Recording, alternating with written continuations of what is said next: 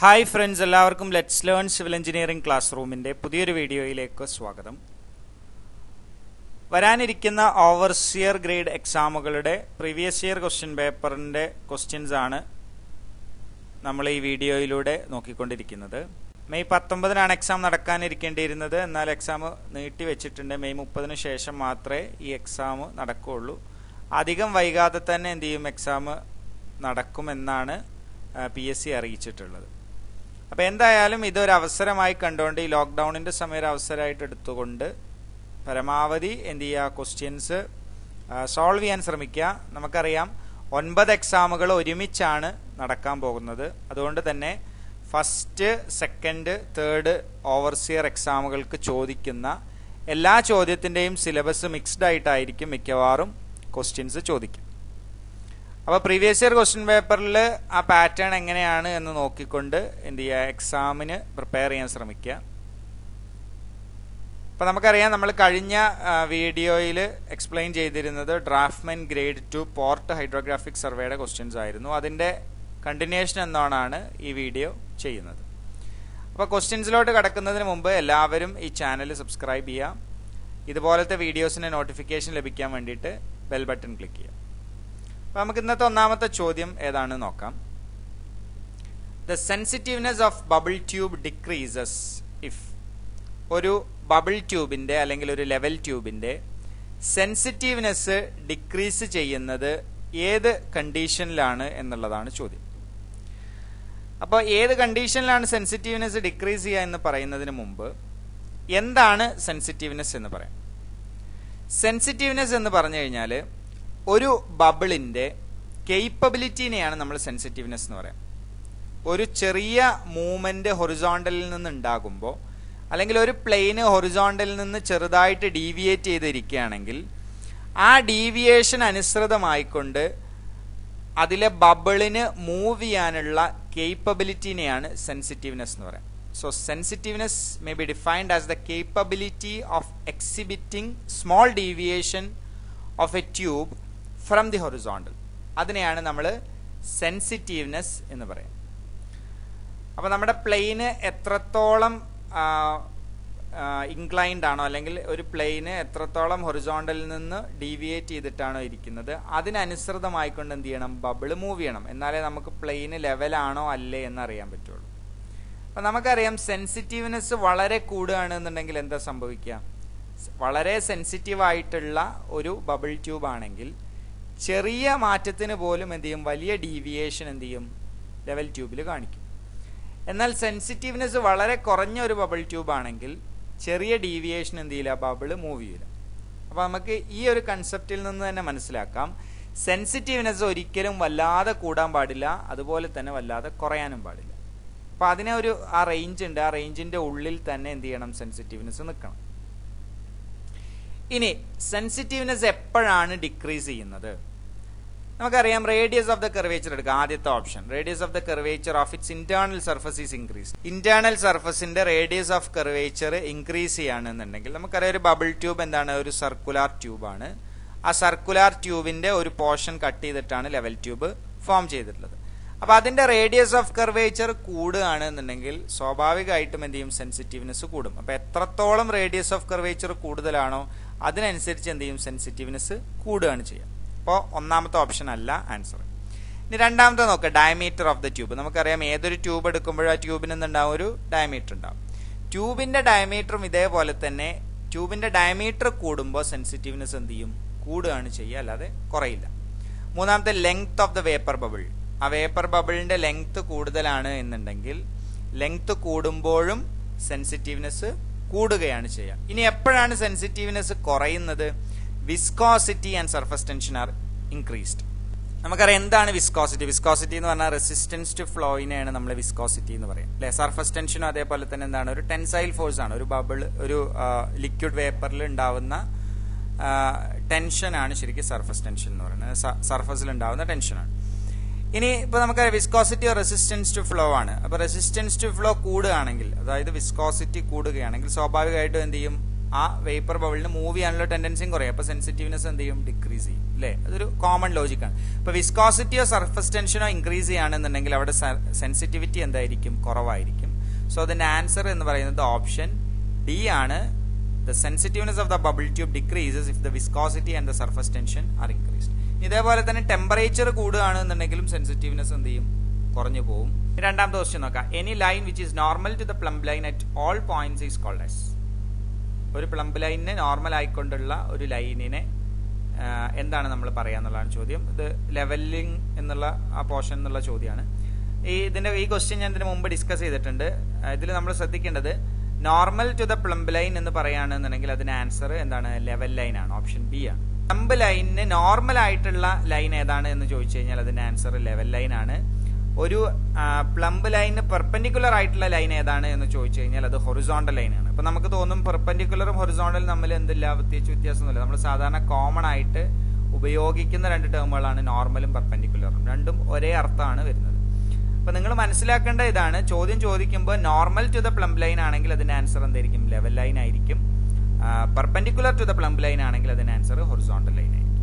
Okay, ഇനി എന്താണ് level line? Level line എന്ന് പറഞ്ഞു കഴിഞ്ഞാൽ നമ്മൾ ഡാറ്റത്തിന് പാരലൽ ആയിക്കൊണ്ട് വരയ്ക്കുന്ന ലൈനിനെയാണ് എന്ത് പറയാ? ലെവൽ ലൈൻ എന്ന് പറയും. ഡാറ്റത്തിന് പാരലൽ ആയിക്കൊണ്ട് വരയ്ക്കുക എന്ന് പറഞ്ഞു കഴിഞ്ഞാൽ നമ്മളെ കർവേച്ചറിന് പാരലൽ ആയിക്കൊണ്ടായിരിക്കും എന്ത് ചെയ്യുക? ഡാറ്റം സാധാരണ ഫോം ചെയ്തിട്ടുണ്ടാവുക. ആ ഡാറ്റത്തിന് പാരലൽ ആയിക്കൊണ്ടായിരിക്കും എന്ത് ചെയ്യുക? ലെവൽ ലൈന് ഉണ്ടാവുക. ഇനി മൂന്നാമത്തെ ക്വസ്റ്റ്യൻ നോക്കാം. Any fixed point of non elevation is known as. Common ആയിട്ട് ചോദിക്കുന്ന ചോദ്യമാണ്. ഒരു പോയിന്റിന്റെ എലിവേഷൻ നമുക്ക് അറിയാമെന്നുണ്ടെങ്കിൽ ആ പോയിന്റിനെ നമ്മൾ വിളിക്കുന്ന പേര് ബെഞ്ച് മാർക്ക് എന്നാണ്, അല്ലെ? ഏതെങ്കിലും ഒരു പോയിന്റിന്റെ എലിവേഷൻ, ഡാറ്റത്തിൽ നിന്ന് ഉള്ള ഹൈറ്റ് നമുക്ക് അറിയാമെന്നുണ്ടെങ്കിൽ ആ പോയിന്റിനെ നമ്മൾ വിളിക്കുന്ന പേരാണ് ബെഞ്ച് മാർക്ക് എന്നത്. ബെഞ്ച് മാർക്ക് പല തരത്തിലുള്ള ബെഞ്ച് മാർക്ക് ഉണ്ട്. GTS ബെഞ്ച് മാർക്ക് ഉണ്ട്, ടെമ്പററി ബെഞ്ച് മാർക്ക് ഉണ്ട്, പെർമനന്റ് ബെഞ്ച് മാർക്ക് ഉണ്ട്, ആർബിട്രറി ബെഞ്ച് മാർക്ക് ഉണ്ട്. അങ്ങനെ പല ടൈപ്പ് ബെഞ്ച് മാർക്കുകളുണ്ട്. ഓക്കെ, അപ്പോൾ ഒരു ഡാറ്റം സർഫസിൽ നിന്ന് നമ്മൾ അസ്യൂം ചെയ്തിട്ടുള്ള ഡാറ്റത്തിൽ നിന്ന് അല്ലെങ്കിൽ മീൻ സീ ലെവലിൽ നിന്ന് എത്ര ഹൈറ്റിലായിട്ടാണോ നമ്മുടെ പോയിന്റ് കിടക്കുന്നത് ആ പോയിന്റിന്റെ എലിവേഷൻ നമ്മൾ പ്രീവിയസ്ലി നോട്ടഡ് ആണെങ്കിൽ അല്ലെങ്കിൽ നോൺ എലിവേഷൻ ആണെങ്കിൽ അതിനെ നമ്മൾ ബെഞ്ച് മാർക്ക് എന്നാണ് പറയുന്നത്. ഇപ്പോൾ ഫിഗറിൽ കാണിച്ചിരിക്കുന്ന എന്താണ്? ഒരു പെർമനന്റ് ബെഞ്ച് മാർക്കാണ്. അത് ഫിക്സ് ചെയ്ത് വെച്ചിരിക്കുന്ന ബെഞ്ച് മാർക്ക്. ഇനി നാലാമത്തെ ക്വസ്റ്റ്യൻ നോക്കാം. During levelling if the back side reading is greater than the four side reading then. Levelling process ചെയ്യുന്ന സമയത്ത് ബാക്ക് സൈഡ് റീഡിംഗ് കൂടുതലും ഫോർ സൈഡ് റീഡിംഗ് കുറവുമാണെന്നുണ്ടെങ്കിൽ അത് എന്തിനെയാണ് ഇൻഡിക്കേറ്റ് ചെയ്യുന്നത്? നിങ്ങൾ ഫിഗറിൽ നോക്കുക. ഫിഗറിൽ കാണിച്ചിരിക്കുന്ന പോലെയാണ് ആ ചോദ്യം ചോദിച്ചിട്ടുള്ളത്. ബാക്ക് സൈറ്റിലുള്ള റീഡിംഗ് കൂടുതലും ഫോർ സൈറ്റിലുള്ള റീഡിംഗ് കുറവും. നമ്മൾ മനസ്സിലാക്കേണ്ടത്, നമ്മളൊരു ലെവൽ സ്റ്റാഫ് കൊണ്ടുപോയി വെച്ച് ആ ലെവൽ സ്റ്റാഫിൽ നിന്നുള്ള റീഡിംഗ് ഗ്രേറ്റർ ആവുകയാണെന്നുണ്ടെങ്കിൽ അതിന്റെ അർത്ഥം എന്താണ്? ആ ലാൻഡ് താന്നാണ് കിടക്കുന്നത്. ഫിഗറിൽ നോക്കുമ്പോൾ നിങ്ങൾക്ക് മനസ്സിലാവും. ബാക്ക് സൈഡ് റീഡിംഗ് കൂടുതലാണ്, പക്ഷെ എന്താണ്? ആ ലാൻഡ് താന്നിട്ടാണ് കിടക്കുന്നത്. അപ്പൊ മനസ്സിലാക്കുക, എവിടെയാണോ ഗ്രേറ്റർ ആയിക്കൊണ്ട് ലെവൽ സ്റ്റാഫ് റീഡിംഗ് നമുക്ക് കിട്ടുന്നത് അവിടുത്തെ ലാൻഡ് എന്തായിരിക്കും? താഴെയായിരിക്കും കിടക്കുന്നത്. അപ്പൊ ബാക്ക് സൈഡ് റീഡിംഗ് കൂടുതലാണ് ഫോർ സൈറ്റിനേക്കാൾ എന്ന് പറയുമ്പോൾ ഇതിന്റെ ആൻസർ വരുന്നത് ബാക്ക് സ്റ്റാഫ് സ്റ്റേഷൻ എന്താണ്? ലോവർ ആണ് than the forward staff station. അതിന്റെ ആൻസർ ഓപ്ഷൻ ബി ആയിരിക്കും. ഇനി അഞ്ചാമത്തെ ക്വസ്റ്റ്യൻ നോക്കാം. If the correct difference in elevation between A and B within the range to the telescope is required the level must be setup. നമുക്ക് A എന്ന് പറഞ്ഞ പോയിന്റും B എന്ന് പറഞ്ഞ രണ്ട് പോയിന്റുകളുണ്ട്. ആ പോയിന്റിന് ഇടയ്ക്കുള്ള അല്ലെങ്കിൽ ആ പോയിന്റുകൾ തമ്മിലുള്ള കറക്റ്റ് ഡിഫറൻസ് ഇൻ എലിവേഷൻ നമുക്ക് കിട്ടണം. അപ്പൊ നമ്മൾ എവിടെയാണ് ടെലിസ്കോപ്പ് ഫിക്സ് ചെയ്യേണ്ടത് എന്നുള്ളതാണ് ചോദ്യം. നമ്മൾ എക്സാക്ട് മിഡ് പോയിന്റിൽ വെച്ചാൽ മാത്രമേ, എയുടെയും ബിയുടെയും കൃത്യം നടുക്ക് കൊണ്ടുപോയി വെക്കുമ്പോഴാണ് നമുക്ക് കറക്റ്റ് ഡിഫറൻസ് ഇൻ എലിവേഷൻ കിട്ടും. അപ്പൊ ഇതിന്റെ ആൻസർ എന്താണ്? ഓപ്ഷൻ ബി ആണ്. ഇനി പലർക്കും ഉണ്ടാകുന്ന ഒരു സംശയം, എയുടെയും ബിയുടെയും കൃത്യം മിഡ് പോയിന്റിൽ അല്ലെങ്കിൽ നമുക്ക് എന്ത് കിട്ടൂലേ? ലെവൽ ഡിഫറൻസ് കിട്ടൂല. നമ്മൾ അങ്ങനെ ചെയ്യാറുണ്ടല്ലോ. അങ്ങനെ ചെയ്യാറുണ്ട്, പക്ഷേ കറക്റ്റ് ആയിട്ടുള്ള വാല്യൂ നമുക്ക് കിട്ടണമെന്നുണ്ടെങ്കിൽ കൂടുതലായിട്ടും പെർമനന്റ് അഡ്ജസ്റ്റ്മെന്റുകൾ സോൾവ് ചെയ്യാൻ വേണ്ടിയിട്ടാണ് നമ്മൾ എന്ത് ചെയ്യാറ്? ഇൻസ്ട്രുമെന്റ് രണ്ട് പോയിന്റുകൾക്കിടയിൽ കൃത്യം മിഡ് പോയിന്റിലായിക്കൊണ്ട് വെക്കാറുണ്ട്. അപ്പോൾ കൃത്യം ഡിഫറൻസ് ഇൻ എലിവേഷൻ അവിടെ നിന്ന് എടുത്തു കഴിഞ്ഞാൽ ഈക്വൽ ആയിട്ടായിരിക്കും രണ്ട് പോയിന്റിലോട്ടും പ്രിസിഷൻ ഉണ്ടാവും. അതുകൊണ്ടാണ് നമ്മൾ എന്ത് ചെയ്യുന്നത്? മിഡ് പോയിന്റിൽ വെക്കാനുള്ള കാരണം. ഇനി പെർമനന്റ് അഡ്ജസ്റ്റ്മെന്റ് എടുത്തതിന് ശേഷം നമുക്ക് ഇൻസ്ട്രുമെന്റ് എവിടെ വെച്ചാലും എന്ത് ചെയ്യാൻ പറ്റും? ലെവൽ ഡിഫറൻസ് കിട്ടും. അത് എക്സാക്റ്റും ആയിരിക്കും. എന്നാൽ കൂടുതൽ ആക്യുറസി കിട്ടണമെന്നുണ്ടെങ്കിൽ എപ്പോഴും എന്ത് ചെയ്യാം? രണ്ട് പോയിന്റുകളിലോട്ടുള്ള റേഞ്ച് ഈക്വൽ ആക്കി മാറ്റുക, അല്ലെങ്കിൽ എക്സാക്ട് മിഡ് പോയിന്റിൽ വെക്കുക. അപ്പൊ അതുകൊണ്ടാണ് ഇവിടെ എന്ത് ചെയ്യുന്നത്? Correct difference in elevation obtain ചെയ്യാൻ വേണ്ടിയിട്ട് എക്സാക്ട് മിഡ് സ്റ്റേഷനിൽ തന്നെ ഇൻസ്ട്രുമെന്റ് വെക്കണം എന്ന് പറയാനുള്ള കാരണം. ഇനി ആറാമത്തെ ക്വസ്റ്റ്യൻ നോക്കാം. While reviewing through A level when eye is slightly moved, a relative movement occurs between the image of the staff and crosshair when the instrument is. നമ്മളൊരു ലെവൽ വെച്ചു, ആ ലെവലിൽ എന്ത് ചെയ്തു, നമ്മൾ ആ ലെവലിലൂടെ സൈറ്റ് ചെയ്യുന്ന സമയത്ത് നമ്മുടെ കണ്ണ് ചെറുതായിട്ട് മൂവ് ചെയ്യുമ്പോൾ നമ്മുടെ ഇമേജ്, സ്റ്റാഫിന്റെ ഇമേജും അതേപോലെ തന്നെ ക്രോസ് ഹെയറിലും എന്തുണ്ടാവും, റിലേറ്റീവായിട്ട് മൂവ്മെന്റ് ഉണ്ടാവും. അതെന്തുകൊണ്ടാണ് എന്നുള്ളതാണ് ചോദ്യം. ഇതിന്റെ ആൻസർ നമുക്കറിയാം, അതിന് പാരലാക്സ് എറർ ഉള്ളതുകൊണ്ടാണ് ഇങ്ങനെ സംഭവിക്കാനുള്ള കാരണം. നമുക്കറിയാം ഈക്വലി അല്ലെ കറക്റ്റ്ലി ഫോക്കസ്ഡ് ആയിട്ടുള്ള ഒരു ലെവലാണെങ്കിൽ അതിലെന്തെങ്കിലും ഇമേജ് വളരെ ക്രിസ്റ്റൽ ക്ലിയർ ആയിരിക്കും, അതേപോലെ തന്നെ ക്രോസ് ഹെയറും അവിടെ വിസിബിൾ ആയിരിക്കും. നമ്മുടെ ഐക്ക് മൂവ്മെന്റ് ഉണ്ടായി എന്ന് വിചാരിച്ചുകൊണ്ട് എന്തെങ്കിലും ക്രോസ് ഹെയറും അല്ലെങ്കിൽ ഇമേജിനും എന്തുണ്ടാവില്ല, മൂവ്മെന്റ് സംഭവിക്കില്ല.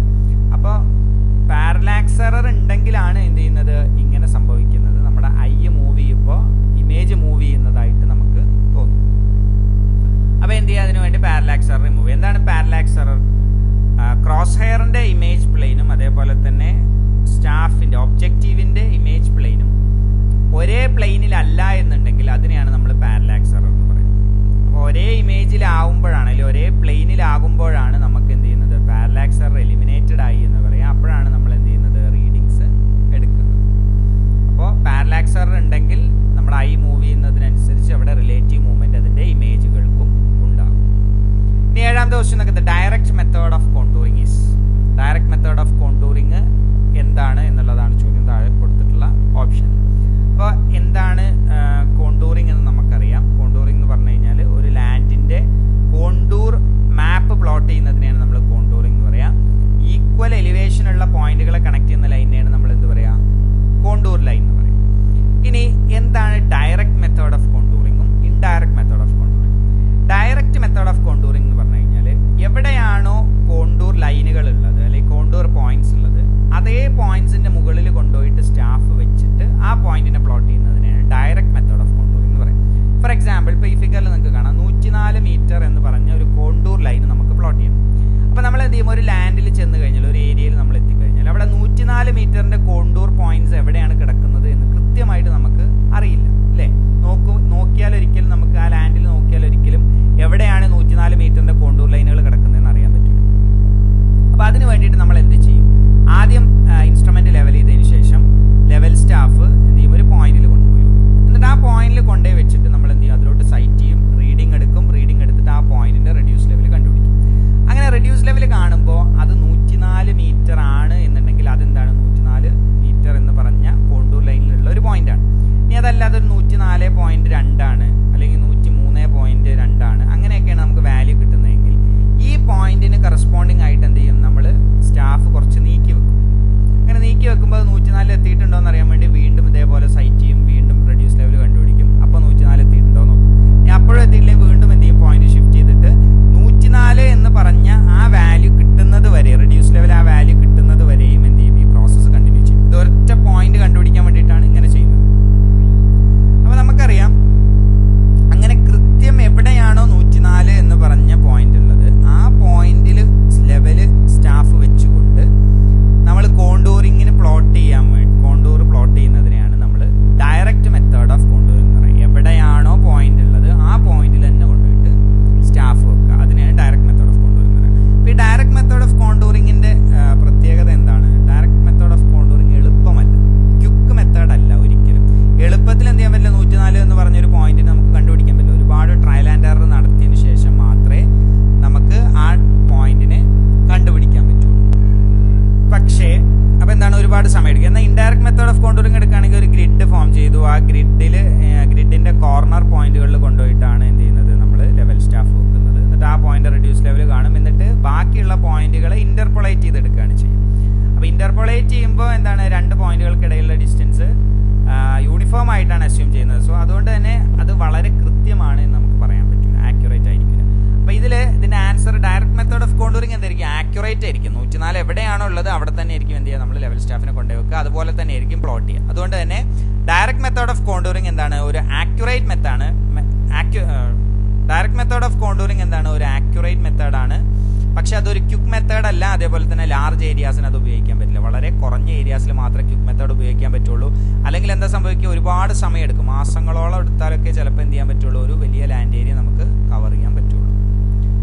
ഇനി 8ാമത്തെ ക്വസ്റ്റ്യൻ നോക്കുന്നത് limit of water level of A still lake represent. ഒരു ലേക്കിൽ വെള്ളം നിൽക്കുന്നുണ്ട്, സ്റ്റില്ലായിട്ടുള്ള വാട്ടർ ലെവലാണ്. അതിന്റെ ലിമിറ്റ്, അതായത് അതിന്റെ ബൗണ്ടറി എന്തിനെയാണ് റെപ്രസെന്റ് ചെയ്യുന്നത്?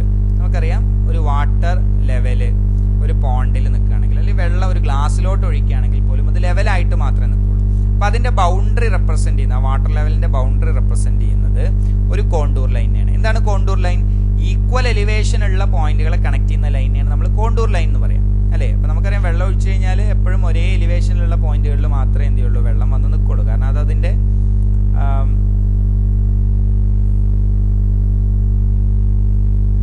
അപ്പൊ അതിനെയാണ് എന്ത് പറയുന്നത്, കോണ്ടൂർ ലൈൻ എന്ന് പറയാം. അപ്പൊ ആ ബൗണ്ടറി റെപ്രസെന്റ് ചെയ്യുന്നത് എന്തിനാണ്, കോണ്ടൂർ ലൈൻ ആണ്. ഇനി ഇത് പലർക്കും സംശയം ഉണ്ടാവും, ലിമിറ്റ് ഓഫ് വാട്ടർ ലെവൽ എന്നല്ലേ പറഞ്ഞിരിക്കുന്നത്. അപ്പോൾ വാട്ടർ ലെവൽ എന്ന് പറഞ്ഞാൽ അതൊരു ലെവൽ സർഫസ് അല്ലേ എന്നൊക്കെ ചോദിക്കും.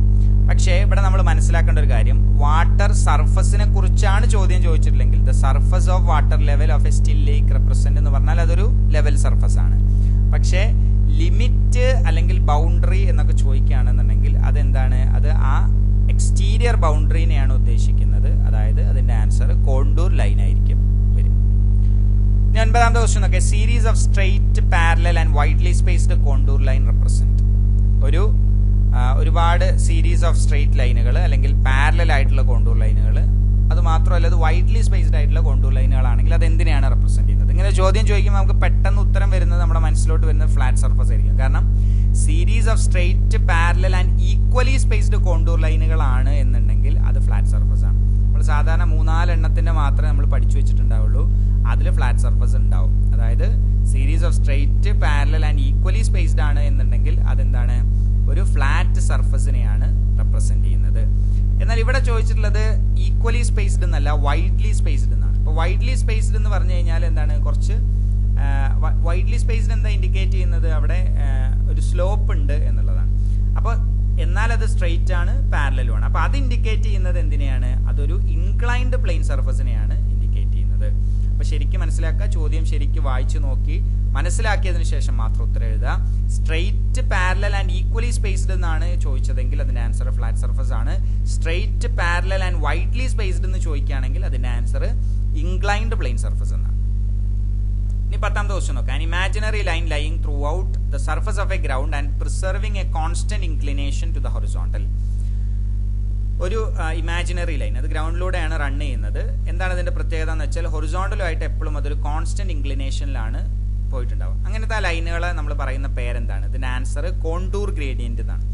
എന്താണ് കോണ്ടൂർ ഗ്രേഡിയന്റ്? നമ്മൾ ഒരു എക്സാമ്പിളിലൂടെ ആ കോണ്ടൂർ ഗ്രേഡിയന്റ് എന്താണെന്ന് പറയാം. ഒരു ഹില്ലി റീജിയനിൽ നമ്മൾ എന്ത് ചെയ്യാണ്, ഒരു റോഡ് കൺസ്ട്രക്ട് ചെയ്യുകയാണെന്നുണ്ടെങ്കിൽ നമുക്കറിയാം, വളരെ എളുപ്പത്തിൽ ട്രാവൽ ചെയ്യുന്ന അല്ലെങ്കിൽ ലീസ്റ്റ് ഡിസ്റ്റൻസിൽ പോകാവുന്ന ഒരു പാത്ത് ഉണ്ടാവും എപ്പോഴും ഒരു ഹില്ലിലോട്ട്, അല്ലേ? ലീസ്റ്റ് ഡിസ്റ്റൻസിൽ അങ്ങോട്ട് എത്താൻ പറ്റുന്ന ഒരു പാത്ത് ഉണ്ടാവും.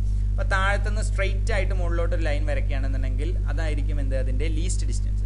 പക്ഷെ ഒരിക്കലും ഒരു ഹില്ലി റീജിയനിൽ നമ്മൾ എന്ത് ചെയ്യില്ല, റോഡ് കൺസ്ട്രക്ട് ചെയ്യുമ്പോൾ ആ സ്ട്രെയിറ്റ് പാത്ത് അല്ല കൊടുക്കുക. കാരണം എന്താണ്, അതിന്റെ ഇൻക്ലിനേഷൻ വളരെ കൂടുതലായിരിക്കും, അല്ലെങ്കിൽ അതിന്റെ ഗ്രേഡിയന്റ് വളരെ കൂടുതലായിരിക്കും. അതിലൂടെ വെഹിക്കിൾസിനോ അല്ലെങ്കിൽ നമ്മൾ ഈവൻ മനുഷ്യർക്ക് പോലും എന്ത് ചെയ്യാൻ പറ്റില്ല, നടക്കാൻ കഴിയില്ല. സോ അതിന് വേണ്ടിയിട്ട് നമ്മൾ എന്ത് ചെയ്യും, ആ ഹില്ലിന്റെ ചുറ്റുമായിട്ടാണ് എന്ത് ചെയ്യുന്നത്, റോഡുകൾ സാധാരണ കൺസ്ട്രക്ട് ചെയ്യാറ്. അതെന്തായിരിക്കും, എപ്പോഴും ഒരു കോൺസ്റ്റന്റ് ആയിട്ട് ഒരു ഇൻക്ലിനേഷൻ ഉണ്ടാവും. അതായത് ആ ഗ്രേഡിയന്റിൽ നിന്ന് ഒരിക്കലും എന്ത് ചെയ്യില്ല, അത് മാറിപ്പോകില്ല. അപ്പൊ അങ്ങനത്തെ സ്ഥലങ്ങളിലാണ് നമ്മൾ എന്ത് ചെയ്യുന്നത്, കോണ്ടൂർ ഗ്രേഡിയന്റിന്റെ ആപ്ലിക്കേഷൻ വരുന്നത്. കോണ്ടൂർ ഗ്രേഡിയന്റ് എന്ന് പറഞ്ഞാൽ ആ കോൺസ്റ്റന്റ് ഇൻക്ലിനേഷൻ, ഒരു സർട്ടൺ ഇൻക്ലിനേഷൻ നമ്മൾ സെറ്റ് ചെയ്തിട്ടുണ്ടെങ്കിൽ ആ ഇൻക്ലിനേഷൻ ത്രൂ ഔട്ട് ആയിട്ട് ആ ഹില്ലിന്റെ എല്ലാ ഭാഗത്തും വരുന്നത് പോലെ ആയിരിക്കും എന്ത് ചെയ്യുന്നത്, നമ്മൾ റോഡ് കൺസ്ട്രക്ട് ചെയ്യുക. അങ്ങനെയായിരിക്കും നമ്മൾ അതിന്റെ ടോപ്പിലോട്ട് റീച്ച് ചെയ്യുന്നത്. മനസ്സിലായല്ലോ? അപ്പൊ ഇവിടെയാണ് കോണ്ടൂർ ഗ്രേഡിയന്റിന്റെ ഇമ്പോർട്ടൻസ് വരുന്നത്. അത് അങ്ങനെ മനസ്സിലാക്കി വെക്കുക. കോണ്ടൂർ ഗ്രേഡിയന്റ് എന്താണ് എന്ന് മനസ്സിലാക്കുമ്പോൾ എപ്പോഴും അതിന്റെ എക്സാമ്പിളോട് കൂടി പഠിക്കാൻ ശ്രമിക്കും. ഓക്കെ, അപ്പൊ ഈ ഭാഗം എല്ലാവർക്കും മനസ്സിലായി എന്ന് വിചാരിക്കുന്നു. അടുത്ത വീഡിയോയിൽ കാണാം. Thank you for watching the video.